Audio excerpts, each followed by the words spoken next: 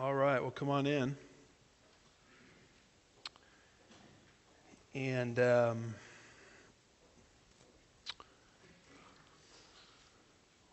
why don't we take our Bibles and open them to Revelation 12.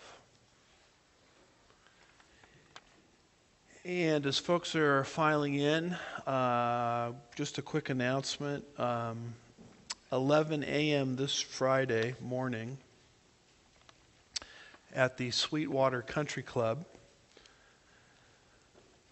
there's going to be 18 local candidates filling all kinds of elective positions.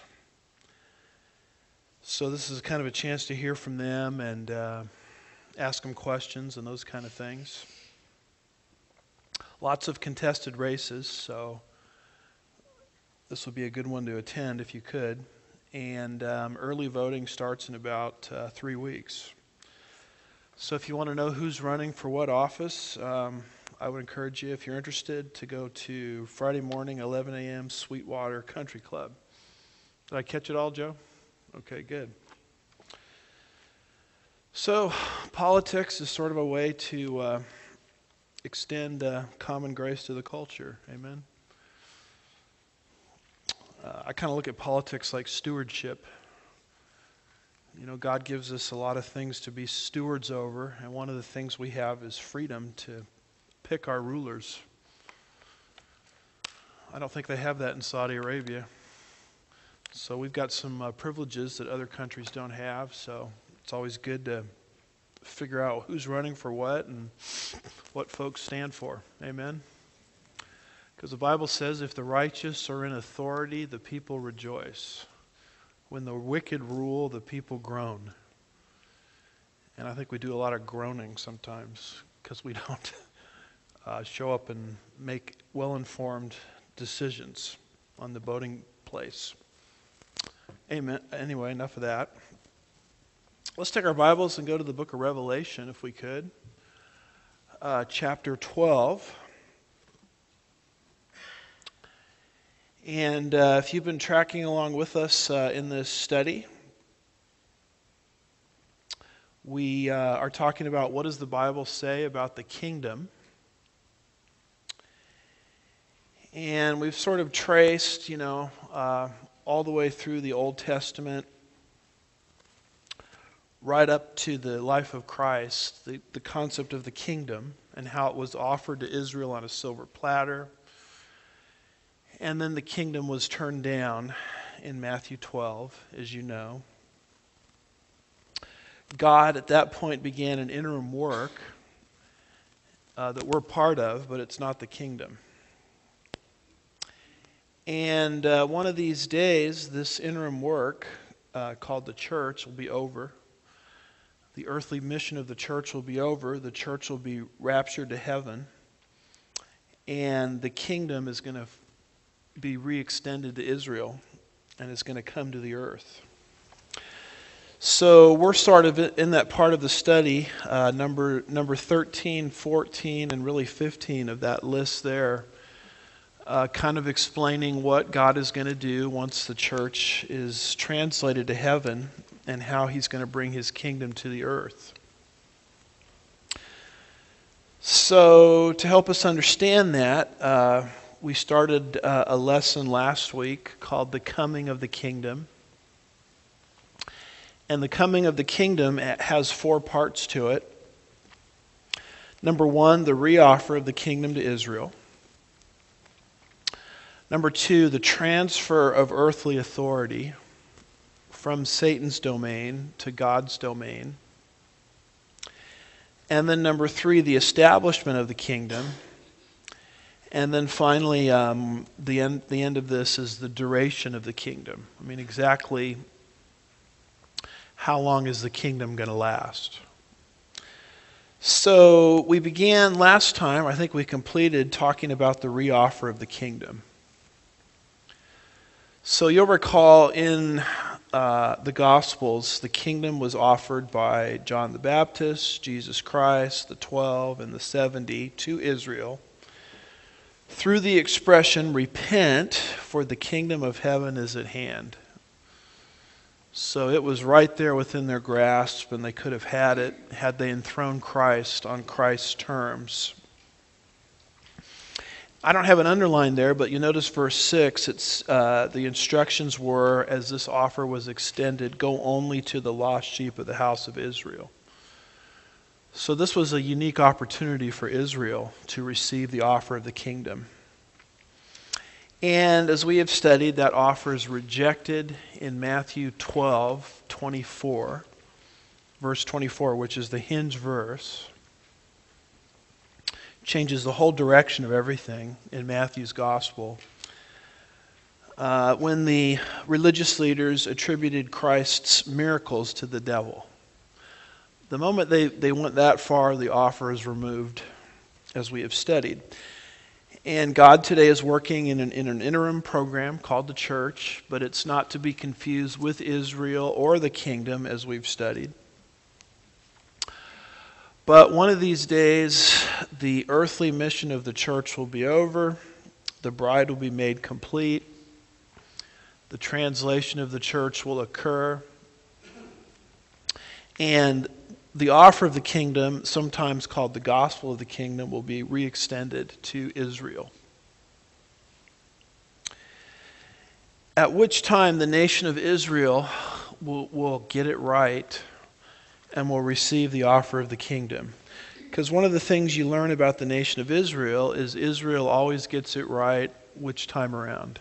Second time, good. And you can see, here's a few examples I gave last week. Well, I don't want to redo the examples I gave last week. Here's a few more I thought of just to solidify this point. You take the first king of Israel, a guy named Saul. I mean, that's who the nation of Israel wanted. And I think they enthroned the wrong guy because Saul was from which tribe? Anybody know? He was from Benjamin. And the kings, according to Genesis 49 and verse 10, are supposed to come from which tribe? Judah. So, if they had waited on the Lord, instead of enthroning Saul, they could have had David, who was the right man for the job. So they got it wrong the first time with Saul, but they got it right the second time with David. So that's just another example of how Israel, typically gets it right the second time. And of course, as I was thinking about that, I'm reminded of the prophet Jonah. Have you studied the Jonah lately? There is let's see if I can even find Jonah in my Bible. Can someone locate Jonah 3:1?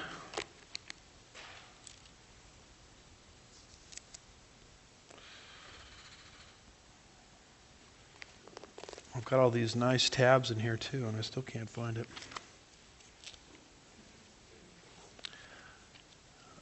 Anybody have Jonah? Yeah, can you read that?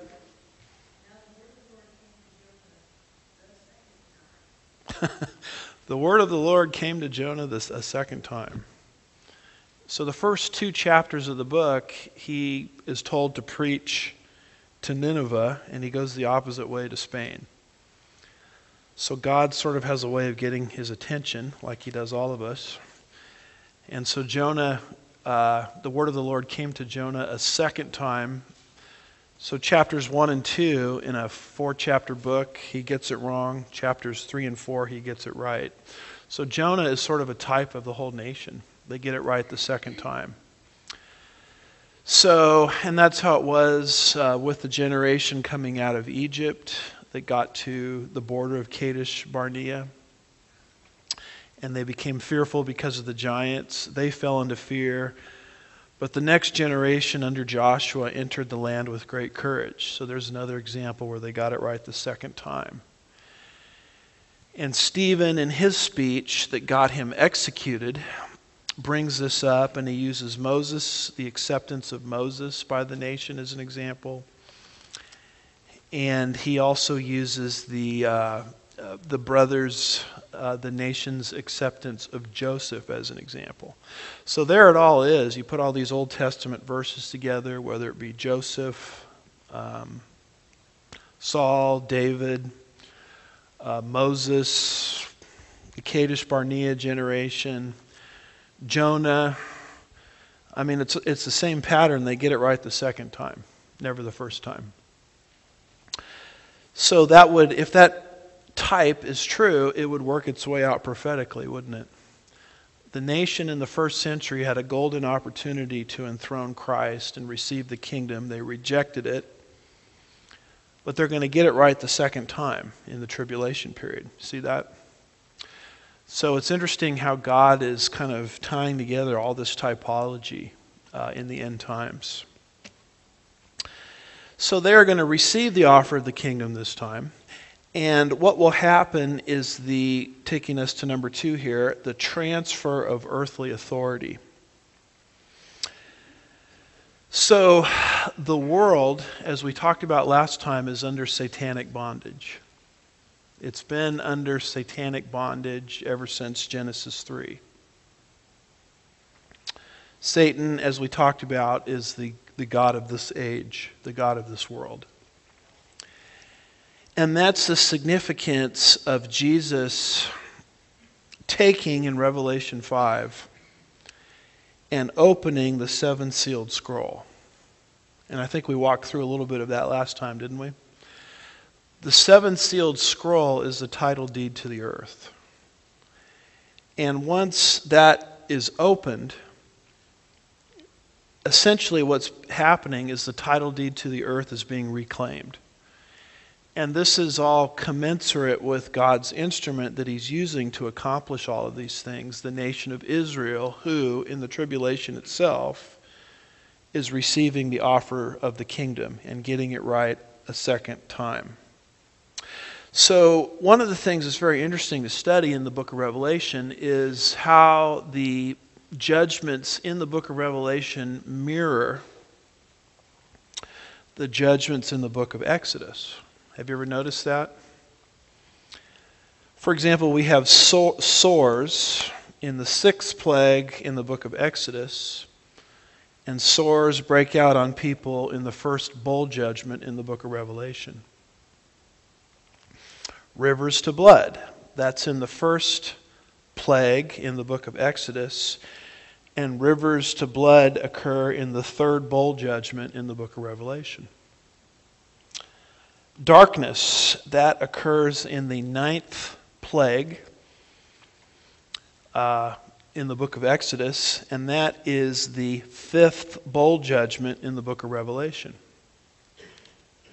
Hail, that's the 7th plague in the book of Exodus, and it's also the 7th bowl judgment in the book of Revelation. So as you go through the book of Revelation, I mean, you should be kind of slapping your forehead and saying, gosh, I've read all this before. And if you go down to Revelation 16,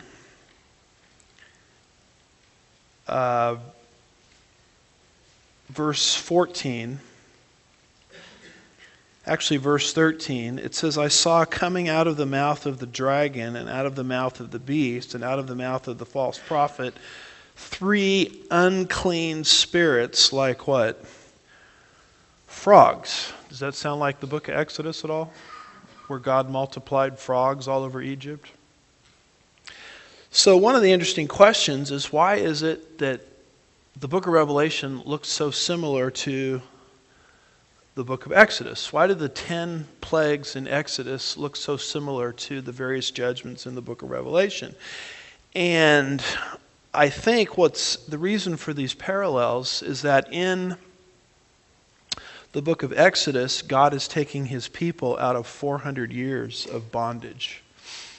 They had been in captivity in Egypt for 400 years, which is a long time. That's the length of the United States of America times 2, roughly. So in the book of Revelation, what is happening is God is taking the whole planet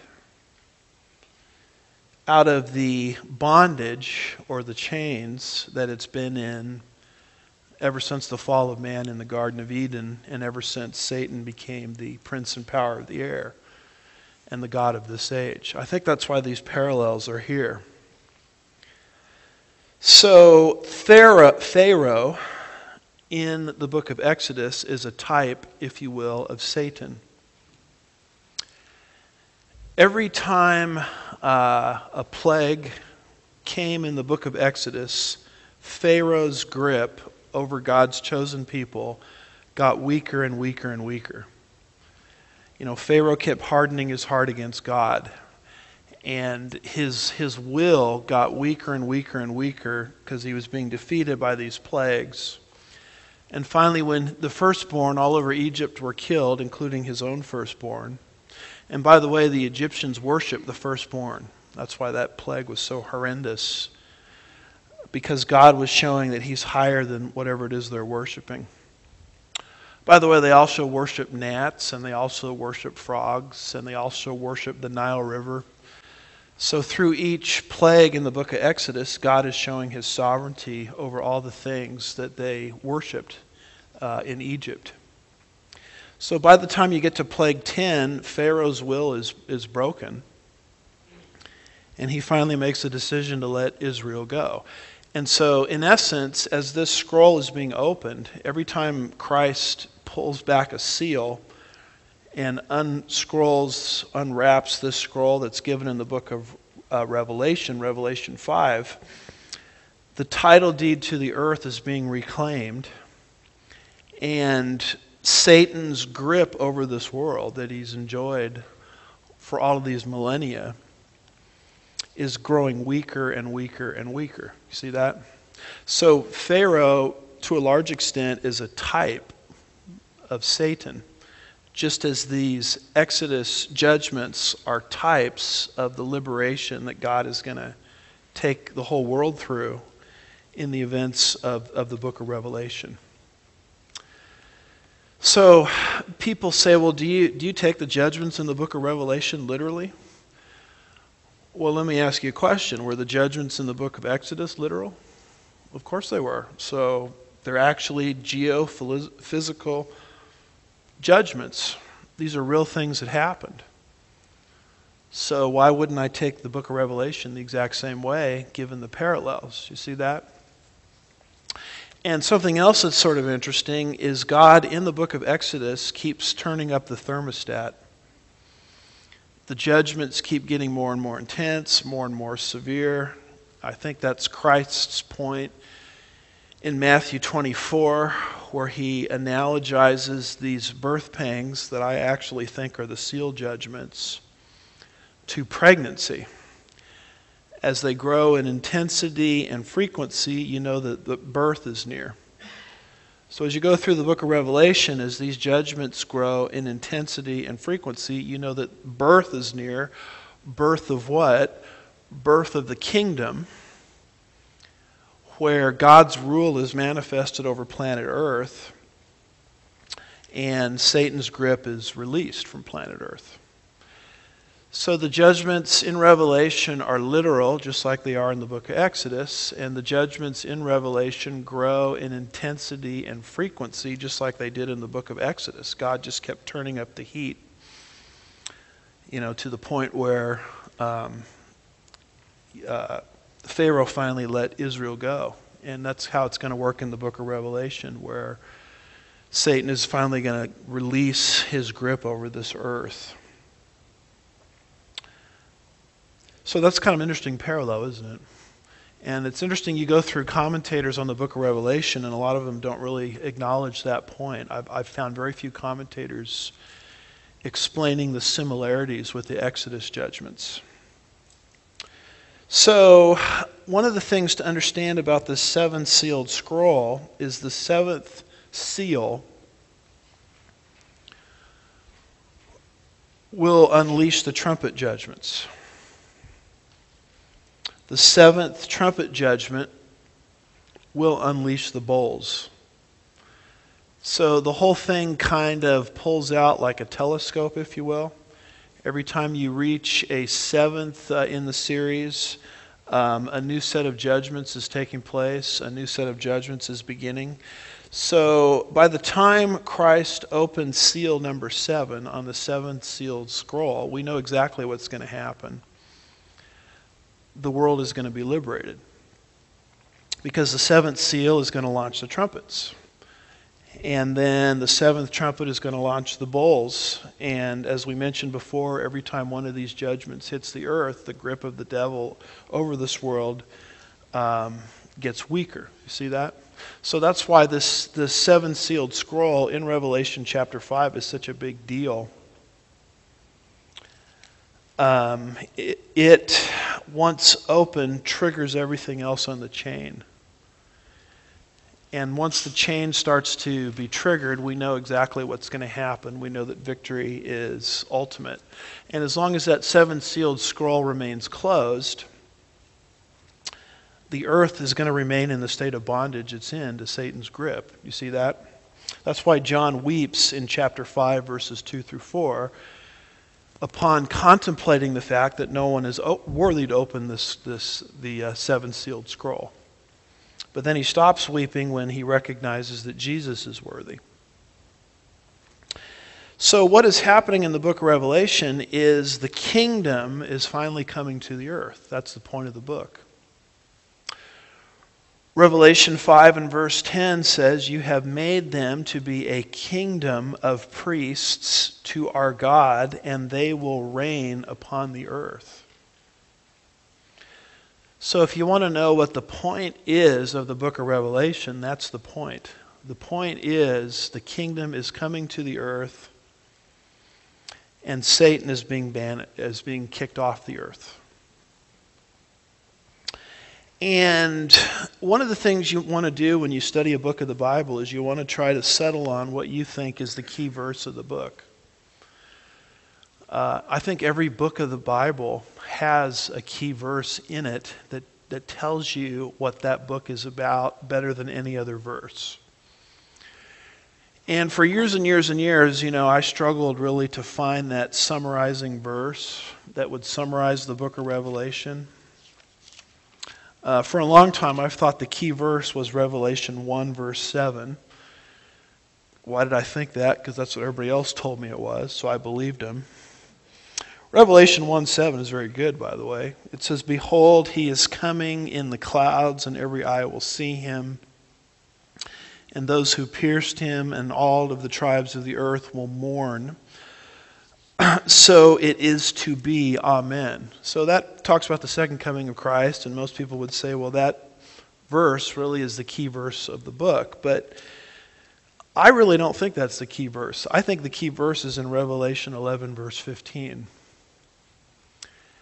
It says, "The seventh angel sounded," so this is trumpet 7, "and there were loud voices in heaven saying, 'The kingdom of the world has become the kingdom of our Lord and of his Christ, and he will reign forever and ever.'" Personally, I believe that's the key verse of the book because it summarizes what the book is about, the transfer of earthly authority from the grip of Satan back to the grip of Jesus Christ.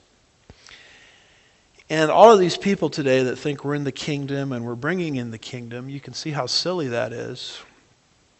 Because what this book is telling us is the kingdom is not going to come to the earth until Jesus in heaven starts to open that seven-sealed scroll. Until that happens, there are chains about this earth under Satan's dominion, as we've talked about. So what then is the goal of history? You see a typical prophecy chart there. You see the tribulation period. First you see the church age, then the church age ends with the rapture. Then you have the tribulation period, 7 years. Then Jesus returns, and then right after the second advent of Christ, you see this square there that says kingdom, Revelation 20, specifically verses 1 through 10. That's the goal of history right there. It's the reclaiming of the title deed to this earth and the reassertion of that authority by God over the earth that was lost in Eden. And guess what, folks? We're part of it. Because according to Revelation 5 and verse 10, what are we going to be doing when we return with Christ at the end of the tribulation period? We're going to reign under his delegated authority. So that's our future in God. And the degree of authority that we wield under his delegation, it's not like he needs our help, but he gives us the privilege of exercising authority in his kingdom. And the degree of authority we wield depends on our faithfulness to what God has called us to do now. So we are destined for authority and on this earth under Christ's kingdom. And, people aligned themselves with David when Saul was on the throne. And when David finally ascended to the throne, those that had aligned themselves with David when Saul was on the throne were given positions of authority in his kingdom. See that? So we have this unique opportunity to align ourselves with Christ, David is a type of Christ, while Saul or Satan is on the throne. See that? But one of these days, Satan is going to be deposed from the throne, and those of us who have aligned ourselves with Christ by faith are given authority in the kingdom. So you align yourself with David by walking by faith and not sight. Because David was anointed king, wasn't he? 1 Samuel 16. Long before he actually took the throne. David is anointed as king while Saul was still governing the nation. So what has happened is Jesus, thanks to his resurrection from the dead, has been anointed as king. But Saul, or Satan, is on the throne, and that's why there's so much in the Bible about we should not walk by sight, but we should walk by faith. If you walk by sight, you just align yourself with Satan or Saul. If you walk by faith, you align yourself with the anointed king that's not there yet, but will be there one day. And to do that requires faith. You see that? So it's a marvelous thing what our future is in God. And that's why Paul is so frustrated with the Corinthians, who are so petty with each other, in 1 Corinthians 6, that they're suing each other, if you can imagine that, and discrediting the gospel before unsaved people. And Paul in 1 Corinthians 6 says, don't you know that we're going to judge the angels one day? What is he talking about? He's talking about the authority that we are destined to wield under Christ once he establishes his kingdom.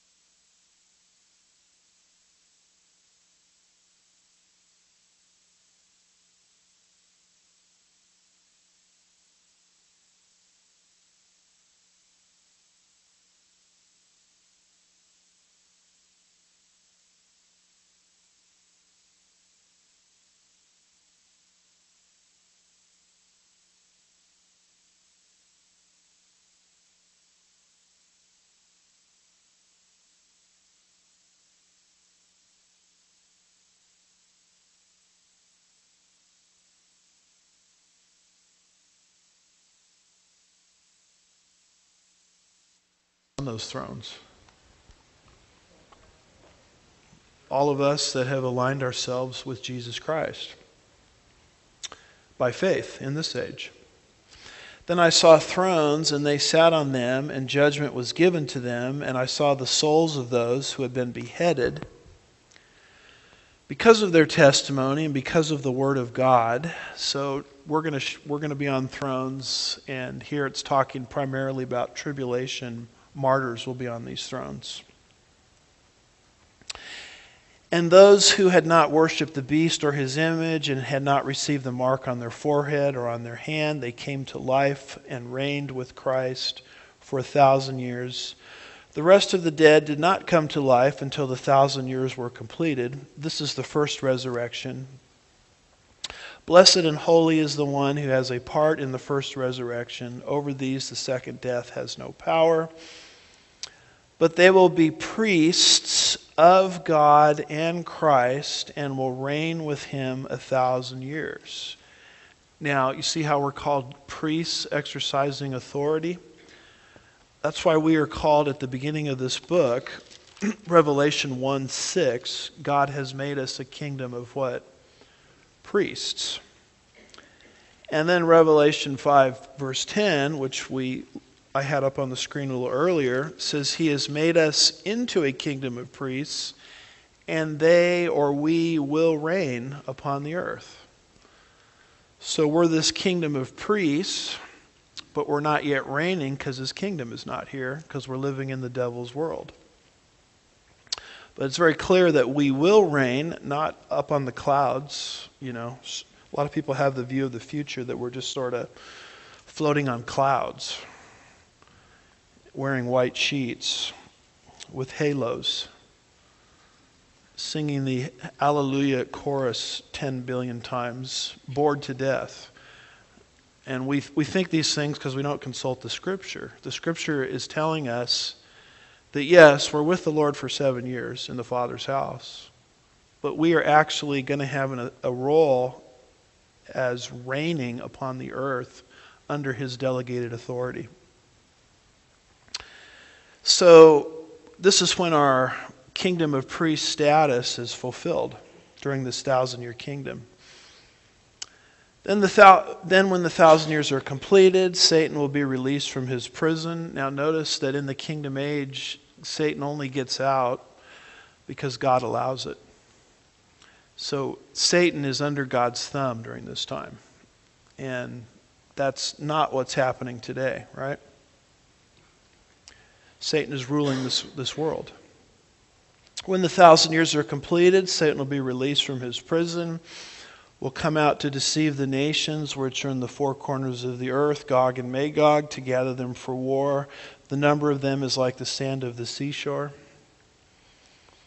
Now these would be the mortals, mortal descendants of those who survived the tribulation period and began to repopulate the earth. Everybody in the kingdom when it starts is a believer. And there are some that are survivors of the tribulation period. They enter the kingdom in their mortal bodies. And they begin to repopulate the earth and what just got passed down through the bloodline, the sin nature. So they're going to have children, their children are going to have children, their children are going to have children. This goes on for about 1,000 years, and the earth is repopulated, and there's going to rise a generation that's been living in a perfect environment for 1,000 years.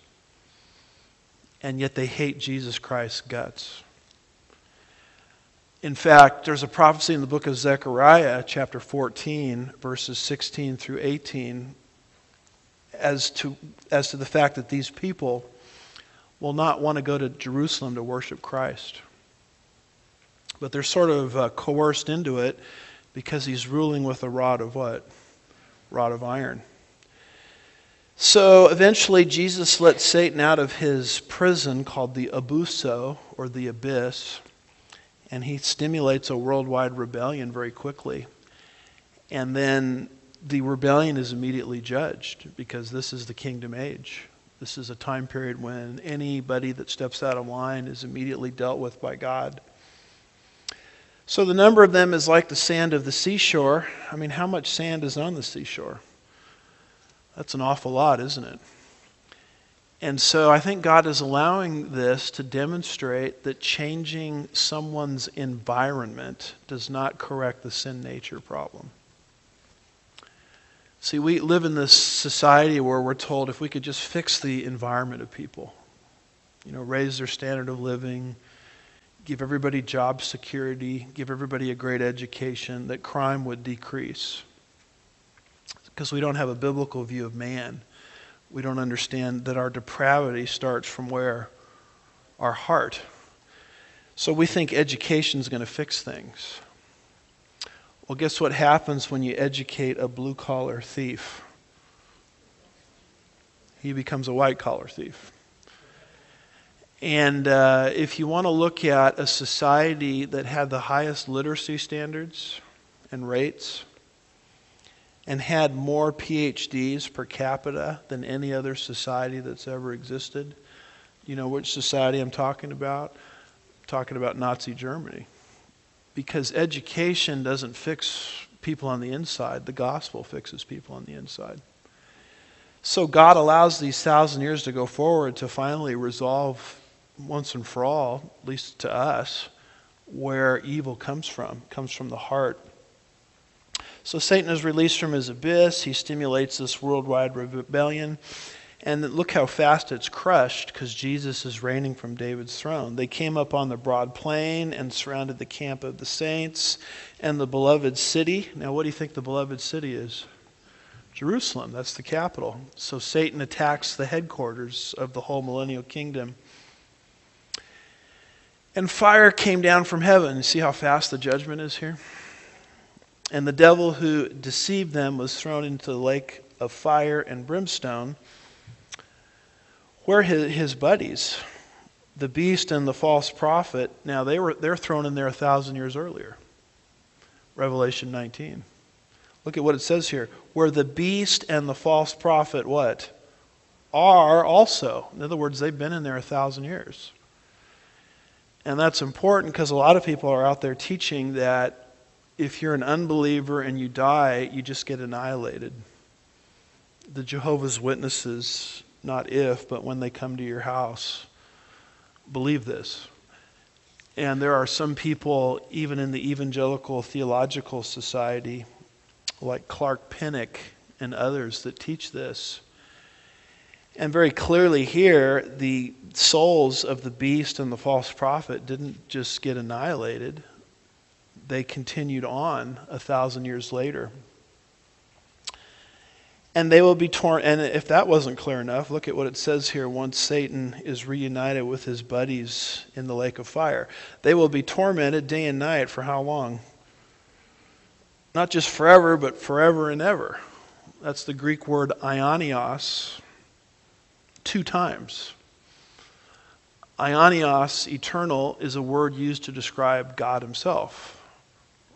He's called the eternal God, Romans 16, verse 26. So if God is eternal, if aionios in Greek means eternal, in reference to God, then hell itself has to be forever also. See that? And to get the point across, it doesn't use aionios once, it uses it twice, translated forever and ever. So this is the kingdom. This is the apex of where history is headed. So Satan, do you think he wants the kingdom to come? I don't think so.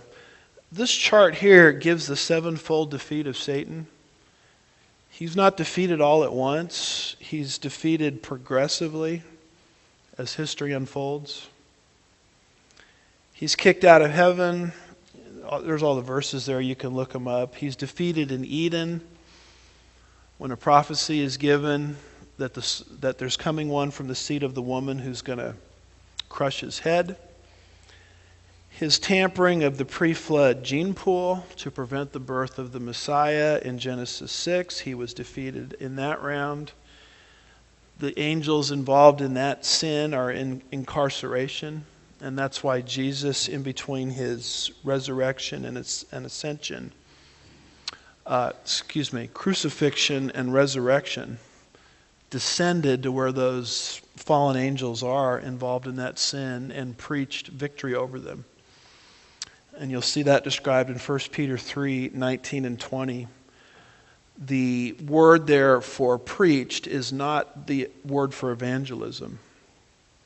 That's euangelizo, evangelism. This is a totally different verb. It's caruso. He descended to where they were and proclaimed to them victory. Their attempt to thwart the birth of the Messiah by trying to tamper with the genetics of the human race in Genesis 6, sons of God, daughters of men, Nephilim on the earth, all that stuff. It failed. The Messiah has been born. Number 4, Satan is defeated at the cross. Now, did you know Satan still has access to heaven? He can go into heaven not to worship and serve as he once did as a high-ranking angel, but to communicate and to accuse. That's what is happening with Job, right? Early chapters of the book of Job. But halfway through the tribulation period, that privilege is taken away. And he descends to the earth knowing he has but a short time, and he tries to devour Israel. I'll explain that in a second. Why is he going after Israel? Because she's the covenanted nation. She's the instrument through which the kingdom will come. See that? Satan believes in preemptive attacks. A preemptive attack is, I'm going to take you out before you take me out.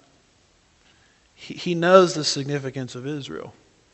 And his goal has always been to destroy Israel because he knows that the kingdom is going to come through Israel by the covenantal design of God.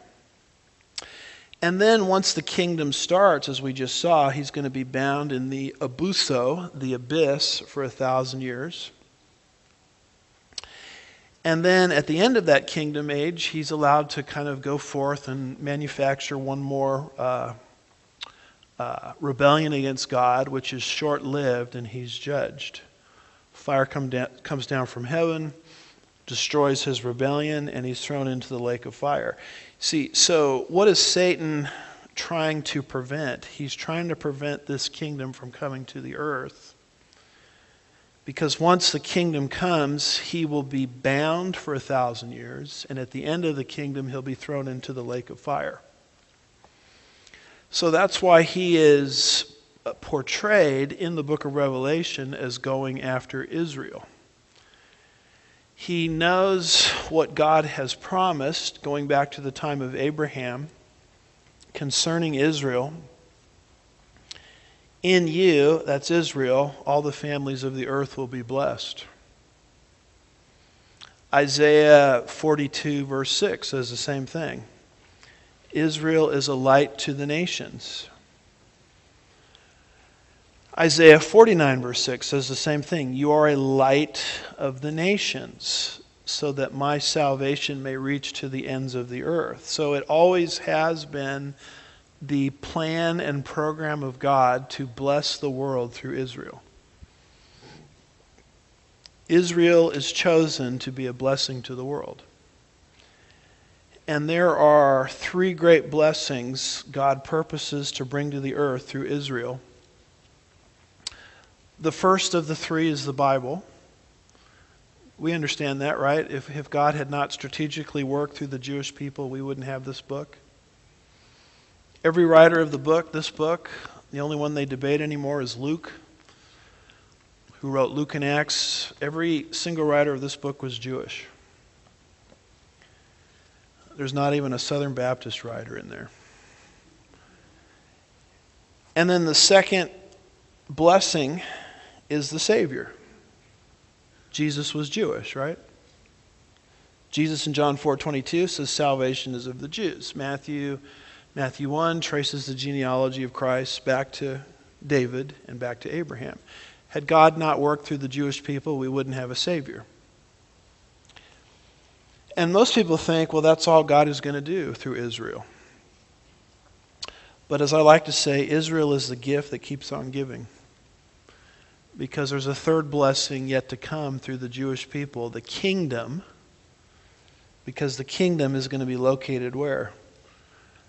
in terms of headquarters? Jerusalem.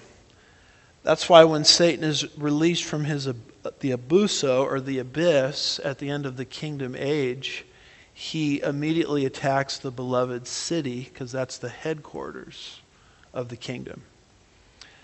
So you can see why Satan has great hatred for the nation of Israel, and he continues to be at war with the nation of Israel, because he thinks he can stop blessing 3 from coming to the earth. If he can stop blessing 3 from coming to the earth, who remains in authority over the earth? The devil does. See that?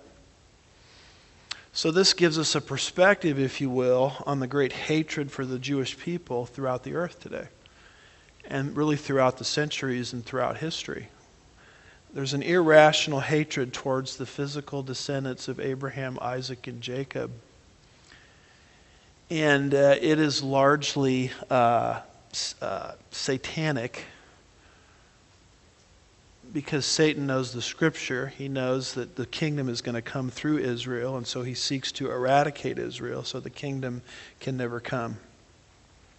Look at all these blessings we have because of the Jewish people.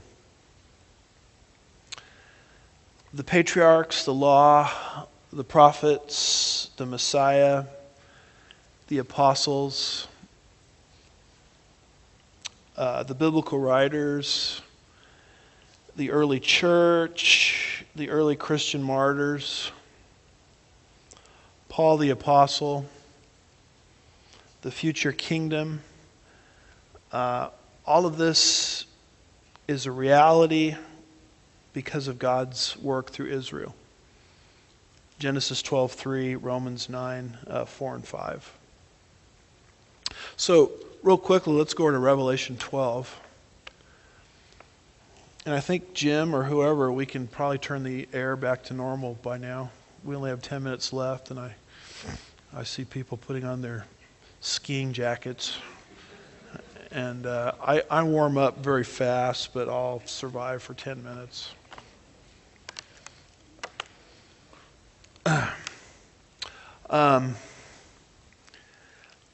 Take a look at Revelation 12, verses 1 through 5. I mean, Satan, as the kingdom authority is being transferred, he's not just going to sit there and let it happen. See that? So John writes this, "And a great sign appeared in heaven, a woman clothed with the sun and the moon under her feet, and upon her head a crown of 12 stars, and she was with child. And she cried out, being in labor pain, to give birth. And another sign was seen in heaven, and behold, a great red dragon, having 7 heads and 10 horns. There we go. And upon his head 7 diadems. And his tail swept a third part of the stars of heaven, and did cast them to the earth.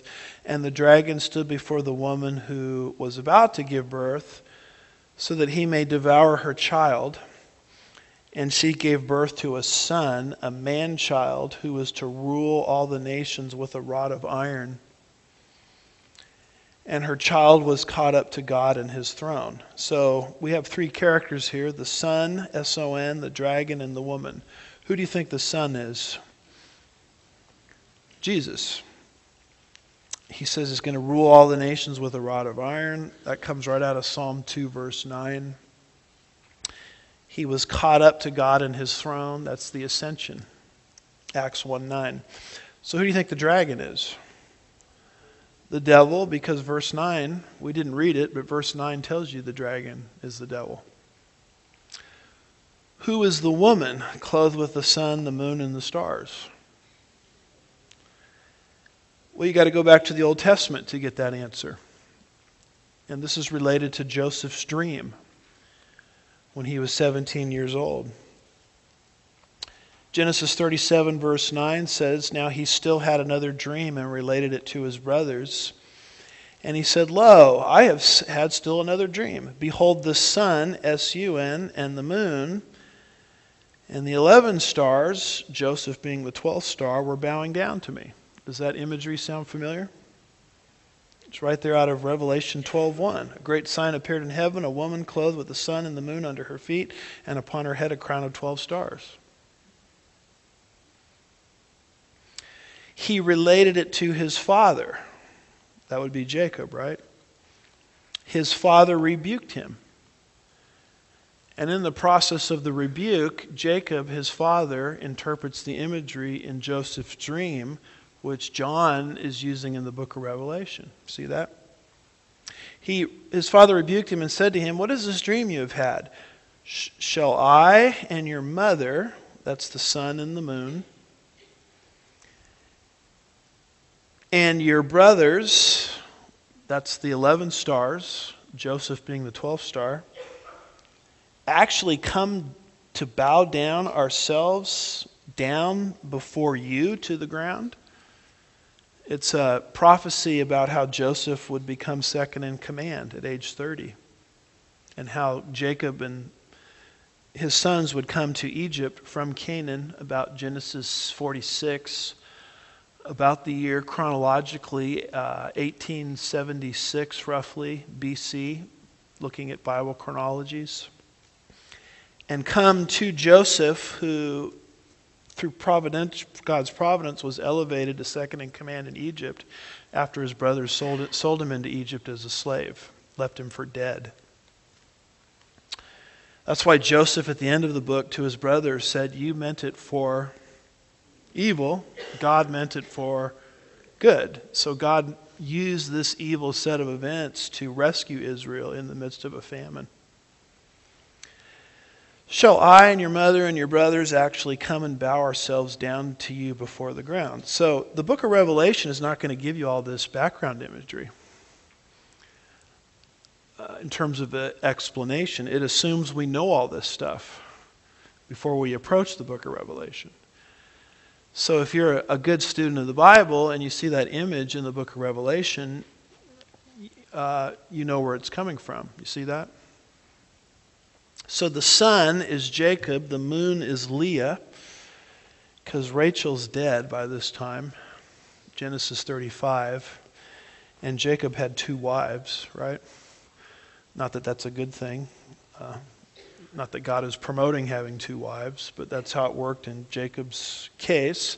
The 11 stars would be Joseph's brothers. Who's the 12th star? Joseph. And so who are these 12 stars? The 12 tribes of Israel, Jacob's sons, Jacob's dozen. So the sun, the moon, and the 12 stars is Israel. So what's happening in Revelation 12 is Satan is standing in front of Israel trying to prevent the birth of Jesus Christ. And that's what we read about on Christmas, Matthew 2, where Herod is over insecurity over his own throne, is basically trying to kill all of the Bethlehem innocent males. Remember that? The infants, I should say. And then you get to Revelation 12, verse 6, through the end of the chapter, and this is what Satan is doing after he's cast out of heaven. See, verses 1 through 5 is a past strategy that failed. He tried to prevent the birth of Christ, and he failed. So what he is doing after he is cast out of heaven midway through the tribulation period is he's trying to gobble up the woman clothed with the sun and the moon and the 12 stars. And who's the woman? Israel. Why is he trying to do that? Because she is the tool that God is using to transfer the authority of this earth from Satan's grip back to God's grip. You see that? She's receiving the offer of the kingdom. So Satan says, I'm going to stop this. I'm going to shut this down right now. This transfer of authority that's happening, I'm going to gobble up Israel, the instrument that God is using. See that? To transfer the authority. So that's why Revelation 12 is a description of the satanic hatred for Israel. Wrath, persecution. He wants to sweep her away. He's enraged by her. He declares war against her. And you remember what Jesus said to Israel in Matthew 23:37 through 39. It's very clear he's speaking to Israel here, because he says what? Jerusalem, Jerusalem. He says in verse 39, I say to you, from now on you will not see me until you say, blessed is he who comes in the name of the Lord. In other words, I'm not coming back to rescue you from the Antichrist until you acknowledge me as the Messiah. See that? So, if that's true, if the whole return of Christ and the setting up of the kingdom is contingent upon Israel's response to her Messiah, and that's what the prophecies and the covenants dictate that we've consistently studied all the way through this course, what would you do if you were Satan? You blot out every single Jew on planet Earth. If there's no Jews left on planet Earth, there's no one left to call the Messiah back to the earth. You see that? You see how Satan's mind is thinking in its darkened way? And that explains the utter hatred that Satan has towards the woman or Israel. And this whole thing kicks into high gear in the second half of the tribulation period. So what is happening in Revelation 12:13 through 16 is God 2 times supernaturally steps in and protects Israel. Just as he wouldn't allow the messianic line to be blotted out leading to Christ. Every attempt by Satan to stop that line, God protected that line, and Jesus was born. That's why Jesus proclaimed Caruso victory to the fallen angels that were trying to tamper with the genetics leading to Christ. So just as God supernaturally protected the line leading to Christ, protecting his first coming, God is, in these verses, supernaturally protecting the woman or Israel so that the kingdom can come to the earth. You see that? Do you understand why this transfer of authority that's happening here is invoking spiritual warfare?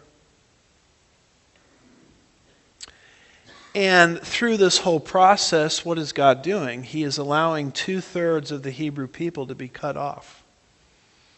The 2/3 unbelievers are being cut off. That's who Satan is killing, I would say, through this spiritual warfare that's going on, that reaches its zenith in the second half of the tribulation period. And God is actually using Satan's wrath against Israel to purge off the 2/3 unbelievers, to retain a 1/3 of the remnant who are believers. Why is God doing that? Because he's got to fulfill his covenant through Israel, covenants, which is the manifestation of the earthly what? Kingdom. See, if you're the devil, you like running the world. And you don't like the idea of being deposed. We've seen earlier how he's going to be deposed. So what he is doing is attacking to keep his grip over this earth. This whole thing is the outworking of Genesis 3 verse 15, which is the first messianic prophecy given in the whole Bible, where God says, I will put enmity between... Now he's talking to the serpent when he says this. I will put enmity between you and the woman. The woman here is Eve. Between your seed and her seed. See that? He shall bruise you on the head, and you shall bruise him on the heel. Now, if you had your choice, would you rather have your heel bruised or your head crushed? I'd take the heel bruised, because if your head's crushed, you're defeated. So what is predicted here is there's coming this Messiah. Satan along the way is going to be able to inflict a lot of temporary damage. That's the imagery of the bruising of the heel. But ultimately the Messiah is going to win. Satan's head is going to be crushed, because what will come to the earth? The kingdom, which will result in the binding of Satan for 1,000 years And at the end of the 1,000 years, he'll be thrown into the lake of fire. You see that? You see how this verse here unpacks the whole Bible? If you miss what's going on here in Genesis 3, verse 15, you can't understand the Bible. Because the whole Bible is an unpacking or an explanation of this verse. If you don't understand the import of this verse, it's like going to a movie and getting there 10 minutes late and missing a key fact in the movie that's introduced early. And you're confused for the whole movie because you missed this key fact at the beginning. See that? That, in essence, is what happens to a lot of Christians because we have our one-year Bible reading programs, right? We've got to rush through everything to keep up our schedule. And so your average Christian, their eyes just glaze right over Genesis 3, verse 15. And consequently, they're lost as to the rest of the Bible. I mean, why does Cain kill Abel in the next chapter? It's an outworking of Genesis 3, verse 15. Why does Herod kill all of the babies in Bethlehem? It's an outworking of Genesis 3, verse 15. Why is Satan midway through the tribulation period going after Israel to gobble her up? It's an outworking of Genesis 3, verse 15. He's working in history to stop God's plan, and yet the prophecy predicts you can bruise that heel all you want, Satan, but your head is going to be crushed. And God, through tiny Israel, the third that's left, is going to fulfill his covenants in the 1,000-year kingdom, resulting in the banishment of Satan from this earth. So this is how the kingdom comes. So we've seen the reoffer of the kingdom, how all of this represents the transfer of earthly authority. And then next week I'll show you exactly what this world is going to be like once the kingdom is established. And then we'll make a few comments about the duration of the kingdom. Because John in Revelation 20 is pretty clear. He says 1,000 years 6 times. And I can't tell you how many evangelicals, so-called, I run into that say that's not a literal number. And so I'll show you exactly that it is a literal number. And God wants us to understand that it's going to be a 1,000-year kingdom. Anyway, okay. Sorry for the technical difficulties and other things. So I'm finished talking. And if folks need to go pick up their kids or whatever else, free to go. And we could open up for Q&A if you guys want to do that.